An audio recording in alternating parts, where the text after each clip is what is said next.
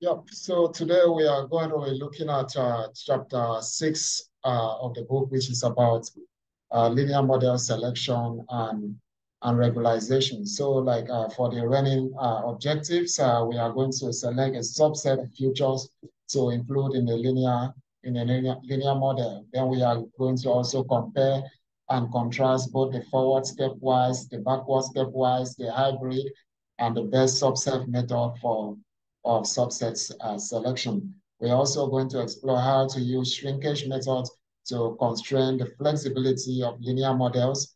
Then we are going to compare and contrast the lasso and the ridge regression method of shrinkage. Then we look at how to reduce the dimension of the data for a linear model. Then we are going to compare and contrast the principal component regression and the partial least squares method of dimension reduction. Then explain the challenges that occur when fitting a linear model to high dimension data. So like in the context of this chapter, okay? So every model in which we build, every linear model in which we build, there is always this formula where we have response explains by a certain number of predictors. Then we have the data set. So why constraints or remove predictors in a given model? That is what they are trying to talk about there.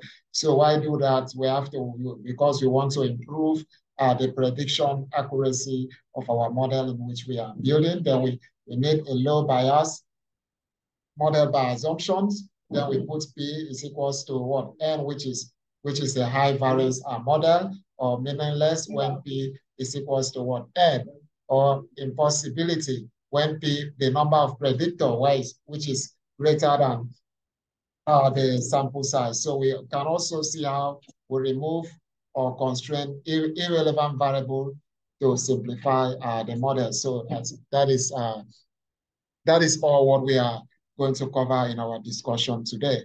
So like the subset selection. So they say, what is it? They say it's a group of methods that directly reduce the number of predictors by removing the ones that doesn't improve S error. So we have certain number of predictors, so we need to eliminate those predictors that doesn't improve the performance of our model. So like the best subset selection. So they said is the most straightforward approach, okay? So to perform the best subset selection, they say we feed a separate least square regression for each possible combination of the P predictors. So we are fitting different model for all the P predictors. That is, we fit all P models selection that contain exactly one predictor, which is the first. Then we have P of 2, which is P into P minus 1 over 2 models that contain exactly 2 predictors. So we follow in this order to fit for other predictors in which we have in the model. But what is the algorithm? The algorithm behind this model is that we start with a null model. That is the intercept only model that has only intercept, which is our M0. Then we keep on adding predictors into the model one after the other. So we have the first predictor, we have the second predictor, we have the third predictor until we get to the P predictor. So we fit all P to K model containing the K predictors. Then let M to K denote the best of this P to K model, where best is defined as having what? The best model is the model that has the lowest residual sum of square, and also the lowest deviance. So we can say that is the best model. So we choose the best model among MO to what MP, where best is defined as having the lowest CP, BIC, which is the Bayesian information criterion, archaic information criterion, and also the cross-validated mean square error or alternative highest adjusted R squared, which is what we have for the best model. So, but the best subset selection, the pros, the good side of this is that we help us to what? Select the best subset in our model. We are going to select the best subset. While the downside of this approach is that overfitting due to last set space, so which is one problem in which they discuss in the book. And also another one is about computationally expensive, intractable for large P, that is when the number of predictors is large, becomes, it takes a longer time for us to fit all the models. So I think that is that for best subset selection. I don't know if there are any questions or any comments before we proceed.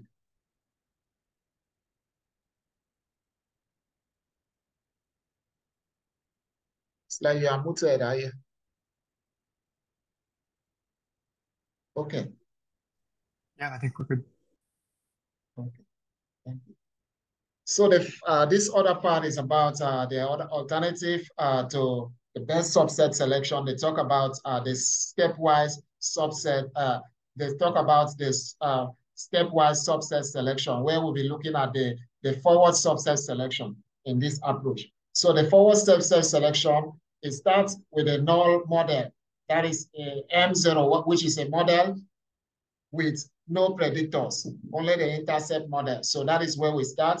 Then we keep on adding predictors into the model. We keep on adding predictors into the model. So with the goal of selecting the model that what increases the R square. So we need to select the predictor that raises the R square the most and add it to model MK minus 1 to create the model MK. So we select the model among MO to what? MK, which is the model. So we know that model MO is the what? Null model, which is no predictors. It only have an intercept. So we keep on adding predictors into the model one after the other with the main aim of selecting the model that improves the R square, so we minimize validation error.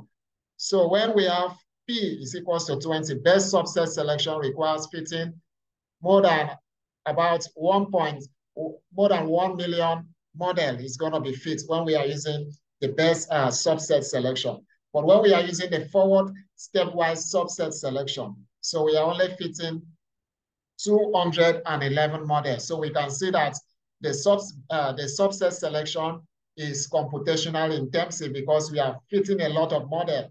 But when we are using the forward stepwise selection, we fit a model with no predictors, then we keep on adding predictors one after the other with the main aim of selecting those predictors that improve the R square of the model. So that is what I got from this chapter, which is about forward stepwise.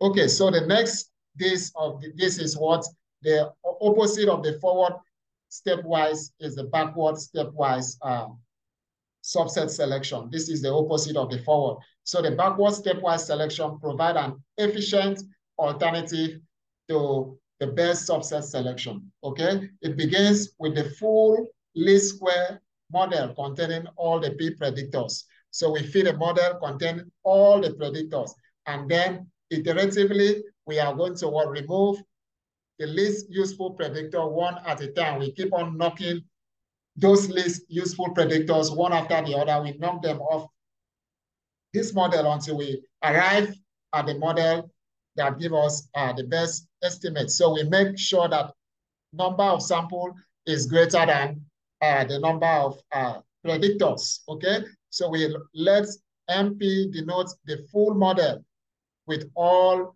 P predictors. So for K, it's gonna be K is equals to P, and we have P minus 1. Then we consider all K model that results in dropping a single predictor from MK, thus containing K minus 1 predictors. Then we have to choose the best among these K models and christen it as what? MK minus 1.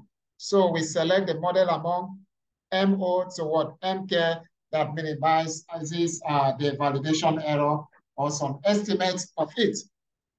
So we can see that this is just the opposite of what we have. I'm so sorry.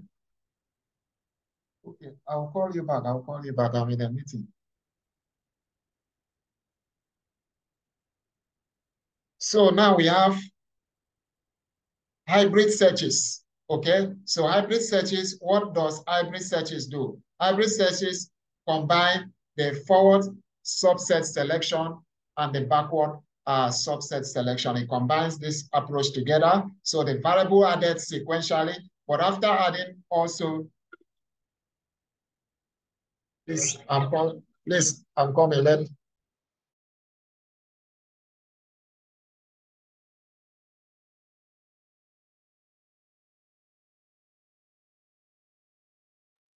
Okay, sorry for that. So we said the variable added sequentially, but after adding also may remove any variable that no longer provide an improvement in fit. So any variable that do not improve the fit of the model, so we are going to remove it using this hybrid search. So this hybrid search is like combination of different approach of fitting the model, but we'll see more of this when we get into the labs. So now choosing the best model. So how do we choose the best model among the subsets, the forward, and also the backward? So you have to punish models for having too many predictors. So that is one key point future in which we got. We need to punish a model for having too many predictors. So whatever the method, the residual sum of square decreases, the R square increases as we go from MK model to MK minus 1. Thus, MP always wins that contest. So going with MP doesn't provide either of the benefits, model interpretability and variance reduction. We will need to estimate test error in every in our model. So we have the CP adjustment method. So we have CP given by this equation where we have 1 all over the sample size multiplied by residual sum of square plus 2k epsilon square, which is the estimate of the error of the variance of the error associated with each of the response measurement, typically estimated using MP. So we have AIC, which is the archaic information criterion, which is given by this equation. We also have the Bayesian information criteria, which we can estimate using this. Then we have the adjusted R squared, which is 1 minus residual sum of square all over total sum of square times n minus 1, which is a sample size minus 1 all over n minus k minus 1. Okay, so these are very, very important metrics in which we can use in making decisions. So when we're working with our linear model, so avoid adjustment methods. So we use this can be hard to come by, which is the estimate of the variance of the error. It can be very difficult to come by. That is one thing they said in the book chapter. So adjustment method make assumption about true model, example, Gaussian error. So we have to use cross validation approach.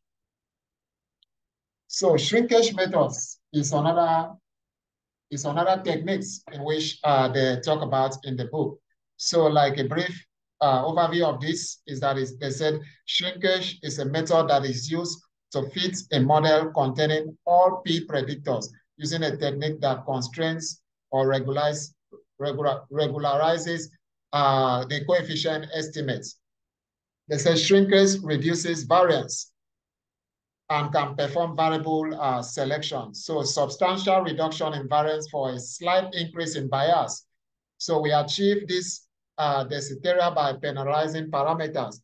We can also produce models between the null model and the ordinary least square estimates. So the OLS reviewed, which is the ordinary least square, okay? We have beta, which is given by this equation. So we can also have beta for the OLS, which is given by this, which is residual sum of square.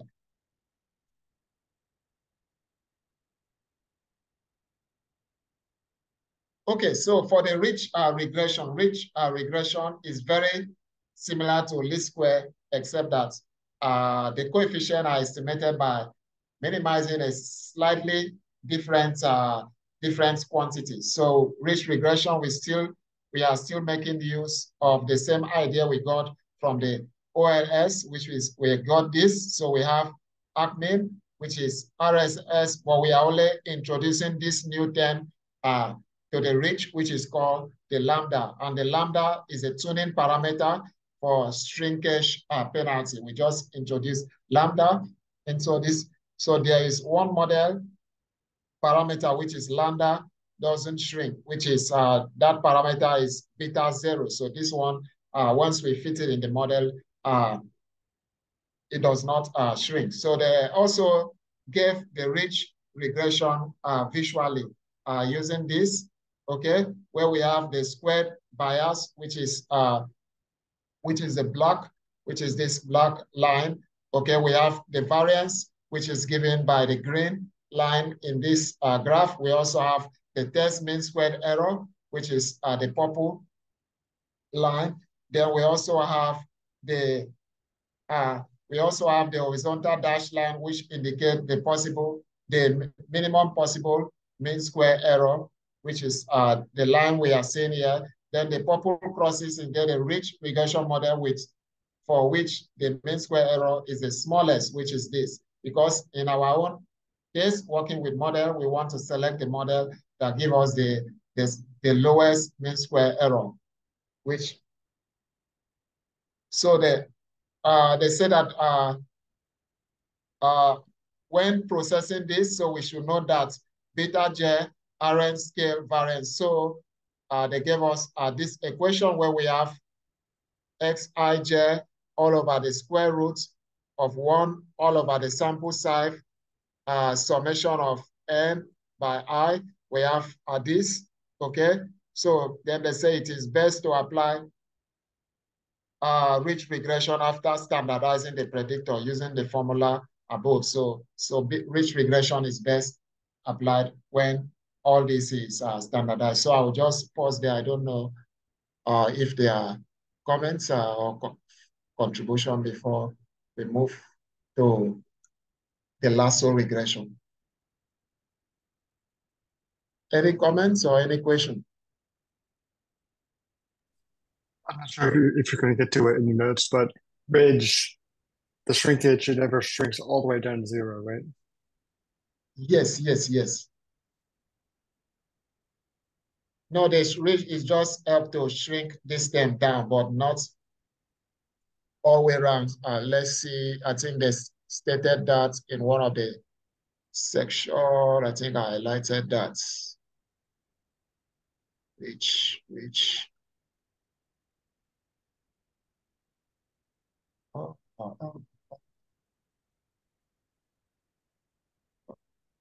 Shrinkage method. Okay.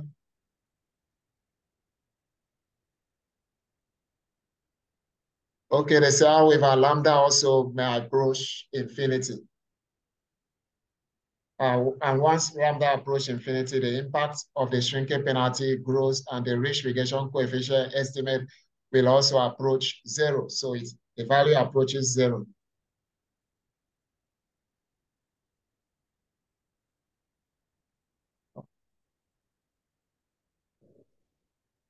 Okay, so the lasso regression, I think they gave is also a similar equation. So we still have some of the terms in which we have in the rich for the lasso. So, but for the rich, once we are fitting the model, so we are trying to shrink it way down closer as the value approaches 0. Okay, but one drawback of this is always in the rich, it always include all the predictors in the model.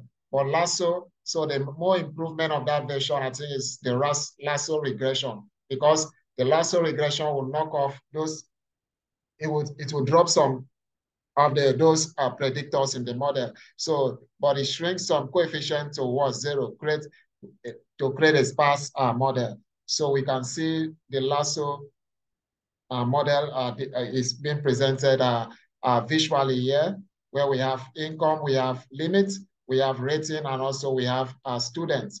Okay, this is based on the credit data sets. So here we are looking at the left, which is a plot of the square bias, which is black, which is a square variance, which is given in green, and the test mean square error, which is given in purple. For the lasso on the simulated data set, right, is a comparison of square bias variance and the test mean square error between lasso, which is the solid line. We have reach, which is the dotted line. Both are plotted against their R square on the training data as a common form of indexing crosses of both. So we can see here, we can see the model with this lowest mean square error. We can see that is where they highlighted it with the cross. So they said, how does lasso eliminate predictors? Because reach doesn't eliminate predictor, it still retains all the predictors. So how does lasso eliminate predictors? It can be shown that this shrinkage method are equivalent to the OLS, which is the ordinary least square, with a constant that depend on the type of shrinkage for two parameters. So here we have beta 1 plus beta 2 less than or equals to S for lasso regression. We also have beta 1 square plus beta 2 square less than or equals to S for reach. So the value of S, okay, depends on lambda. Larger S corresponding to smaller lambda. So we can see this graphically, okay, where the contours of the error and constant function for the lasso, which is the left, and also the reach, which is the right. The solid blue area are the constant region. So these are the constant regions, okay, while the red ellipse are the contours of the residual sum of square. The lasso constraints has corners at each of the axis, and so the ellipse will often intersect the constraint region at an axis. Okay. So like for the Bayesian interpretation, so the Bayesian interpretation, we have this x is equals to x1 to what xp, then we have beta, which is equals to this. So the probability of this, okay, is given by this equation. So often the period takes the form of this, which is p into beta is equals to this. So, but the Gaussian period for each beta correspond to the reach regression. Double exponential period for each beta corresponds to lasso. So they say the reach regression is the posterior mode for beta under a Gaussian period, right? Which is right. The lasso posterior mode for beta under the double exponential period. So this is just a brief about the Bayesian way of interpreting this. I will pause there to see if I have a question or comment. Okay, thank you. So like the next is about dimension reduction. So which is, I think, unsupervised. We have to transform predictors before we using them in the model. So we have Z1, we have Z2 to Zm, which represents M less than P linear combination of original P predictors. So we have this equation, and this symbol which stands, I think it stands for the loadings for the principal components. So we have linear regression using a transform predictors can often outperform linear regression using original predictors, because when we transform the predictors, we know that all the predictors, they are going to be, they will not fall on the same scale, rather than we using the original data that way, because some of those predictors, they can be of a different scale. So once we transform those predictors, we ensure that they are all of the same scale. So the math behind this, I think we have Zm, which is summation of this, okay? I think this is gonna give us the value for the loadings, which we are going to need in our principal components. So they say and this is given by this equation. So they say the dimension reduction constraints beta J. So we can increase bias, but significantly reduce variance when M is less than P predictors. So we also have principal component regression. So PCA chooses the loading to capture as much variance as possible. We need to capture as much variance as possible. Will be discussed. They said that we'll discuss this further when we are looking at chapter 12 of the book. So the first principal component, which is PC1, is the direction of the data that along which the observation vary the most, because the first PCA is going to have explain the highest variability in which we have in the data set, followed by the second principal component, follow in that, and others with subsequent PC followed that order. So the highest variability we have in the data is going to be captured by the first principal component. So we said the second principal component, orthogonal to the first, capture the next most variation in which we have in the data. So we create new predictors that are more independent and potentially fairer, which improve test mean square error. But note that this does not help improve interpretability. All P predictors are still involved in our model. So we have this example that was created using where we plotted the advertising spending in Y, and we also have population in the X. So we can see that the first principal component was able to capture, which is this green line, was able to capture the highest, the most variability in which we have in this data set, followed by the second PC, which is the blue line, okay, which capture the second most highest variation in which we have in the data. So we can also see the principal component regression approach, where we still have the advertising spending, we still have the population. Here we have the first principal component, which is going to explain majority of the variation in which we have in the data. So we all followed, and this was closely followed by the second PC. And this was given by this equation, where 0.839 is going to be the PC loadings, which is the loading multiplied by the population minus the population mean plus this is the second loading multiplied by advertising spending minus the mean for the advertising spending. So we just need to plug this in to this equation to give us the value of our Z1. So we also have principal component regression, which is shown visually, where we have principal component regression here. We have the square bias, we have the test mean square error, we also have the variance. This is for the ridge regression and also the lasso regression combined using this the shrinkage factor. Okay, here we are using the number of components which we have in the model. So we said figure 6.9, which is this figure, it helps us to mitigate overfitting by reducing the number of variables, because principal components is going to split everything into different dimensions in which we have in the data. So we also assume that the direction in which X shows the most variation are the direction associated with variation in Y. So when assumption is true, principal component regression can do very well. It can perform very well once our assumption for that is true.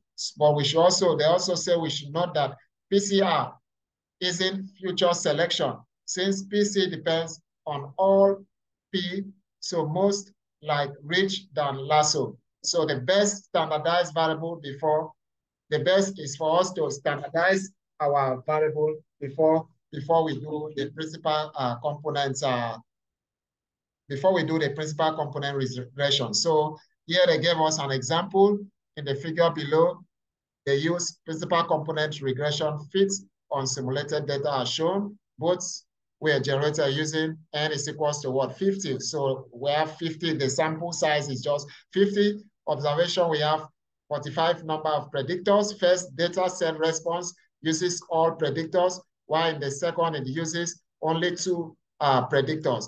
The PCR improved over O ordinary least square, at least in the first case. In the second case, the improvement is modest, perhaps because the assumption that the direction of maximum variation in predictor doesn't correlate well with variation in the response as assumed by the principal component regression. So here we have the number of components. So here we can see we have squared bias, which is given by this black line.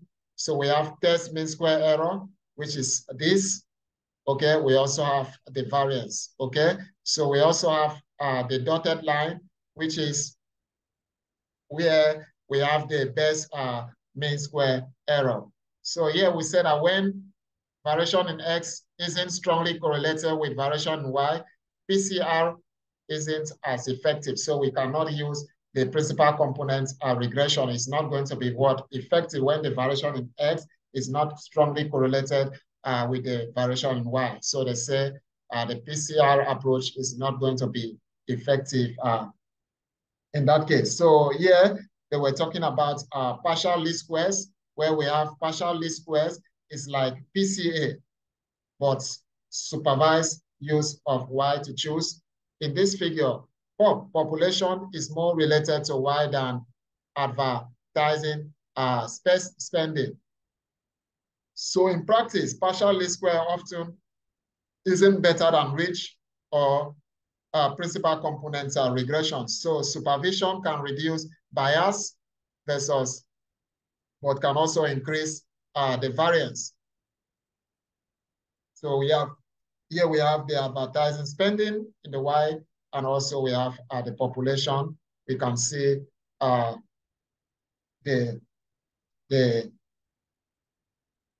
okay, so this part here, they were talking about considerations when we are working with high dimension data. So high dimension data simply refers to those data in which we have more number of predictors. Okay, which is approximately what we encounter today in research, because we need to collect more data to address the type of problem which we are trying to solve. So here we have data sets. So here we can see we just have 2 data points in this case, but here we can see we have more data points. But we can, from me seeing this, I can see that this is not, the linear model is not doing a good job. Here I can see that it's not doing a good job, because we can see the points, majority of the points, they are widely dispersed. So data set containing more features than observation, okay, and are often referred to as high dimensional data. That is what we call high dimensional data. They has more predictors, okay, than the sample. So modern data can have push number of predictors, which is 500,000 snip word every entered in a search, which is SNPs simple stand for the single nucleotide polymorphism. So where n is less than the predictor, linear regression memorizes the training data, but can stock on the test data. Okay, so here we have number of variables, okay, which is like number of predictors, in which we have from 0 to around 20. These are the number of predictors. We have R squared, okay, for goodness of fit of that model. We also have training mean square error, and also the test mean square error. So here they were talking about lasso versus dimensionality. They were trying to see how they compare lasso versus the dimensionality reduction, which is the principal component analysis. They say reducing flexibility, all the stuff in this chapter can help. So, but it is important to choose good tuning parameter for whatever method we want to use. So features that aren't associated with Y increases test error, cause of dimensionality.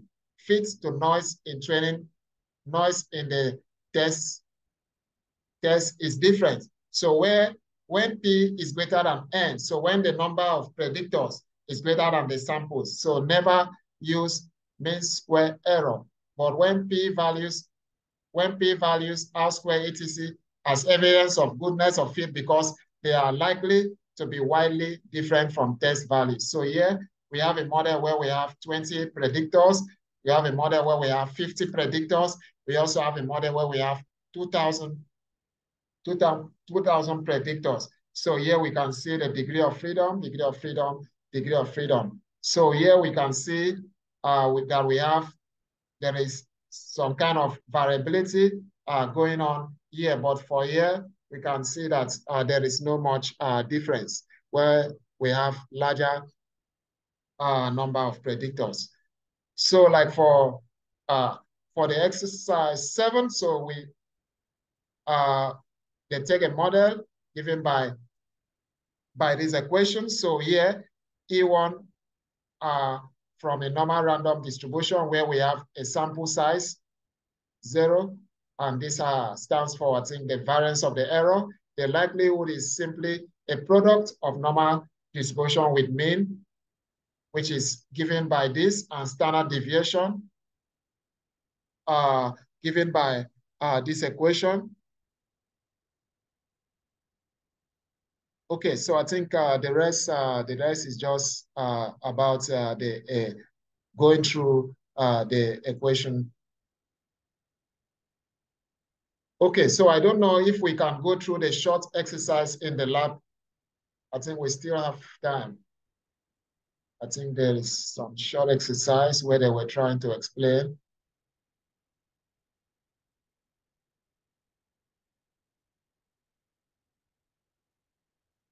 Okay, so I think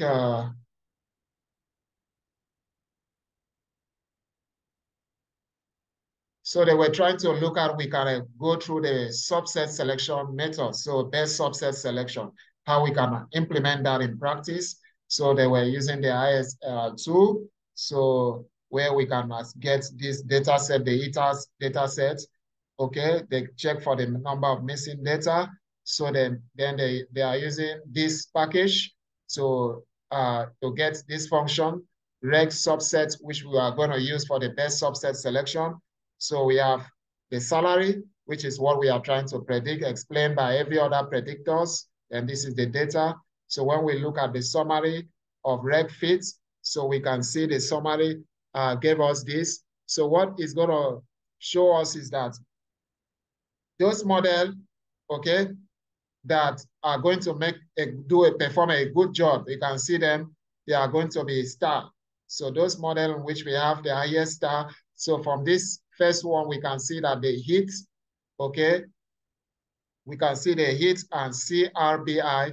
So they do a better job. We can see that they did a better job in this using the best subset selection.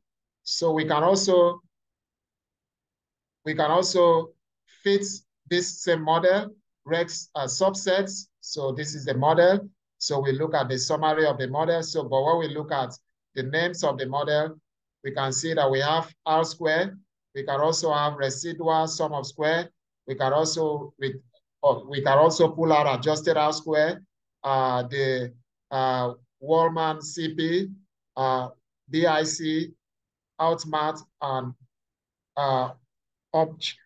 Okay, so we can also look at reg summary. We can look at the R square value. We can see that the R square value, it was moving from 0.321 to what?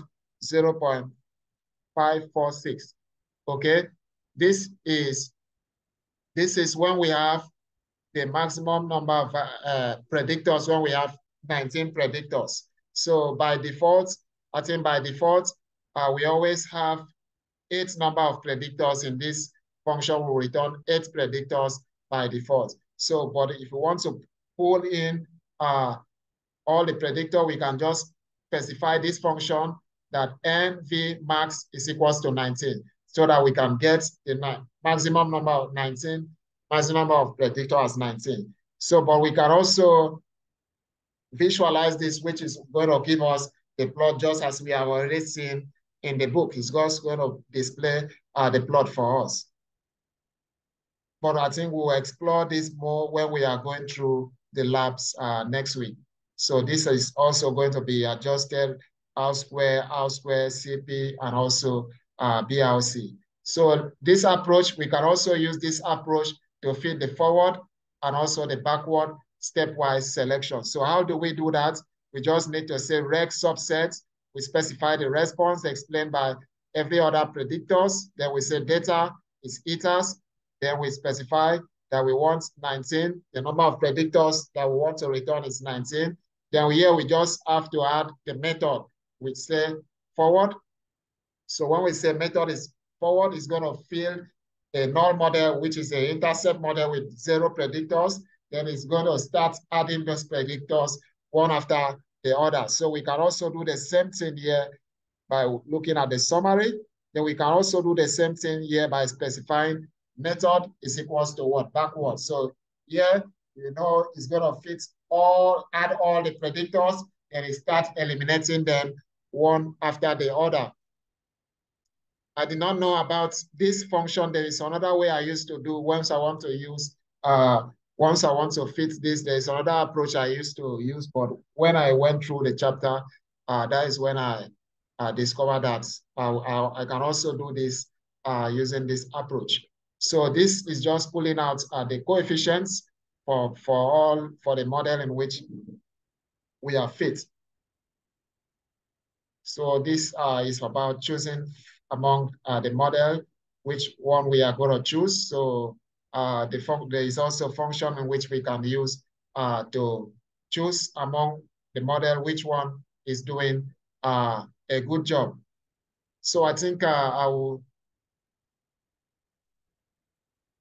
stop there. I don't know if there are any questions. We meet again next week. If there are no questions, I think we'll meet again next week for the labs. I just have one comment on the model selection methods. So I guess the chapter's approach is to look at the accuracy of the model. Let's say if there are 2 or 3 variables that are found to be significant, I don't think they are considered in the model because everything is based on which one produces the best test accuracy. Can you come again? I guess significance is ignored. The significance of the individual variables in the model, that is not considered for the best model. Yes. That one is not considered. Yeah. But I was thinking for looking at models where the behavior of one variable, how it affects the other, the response variable could be important. We want to understand what is the relationship between them. In that case, I think model selection methods should also consider the significance of the variables. Yep. Thank you very much for that. Thank you. I really appreciate it. Yeah, I mean, I think I've read a lot of Max Kuhn's comments on that, and it seems like in the applied machine learning world, inference and prediction are 2 sides of the same coin. And the key value of some coefficient is not considered relevant if it doesn't actually increase the test accuracy. Like the coefficient used for inference is based on the training data, right? Yeah. So if you're trying to understand some process, I guess the other perspective there, which is I guess is contrary, is if the model doesn't make good predictions on data that it hasn't seen before, are those coefficients even relevant? Yeah. even if the p-value is 0.0001. Yeah. In practice, I think test accuracy is really important, even while we want to look at the relationship and the type of relationship. Yeah, I agree. Yeah, thank you all for joining today. I really appreciate. I think the section I love the flow and also the interactive session. I really appreciate all comments and inputs. So I think we'll meet again next week where I'll go through the labs. Thank you. I'll see you all next week. All right, bye. All right, sounds good. Thank you.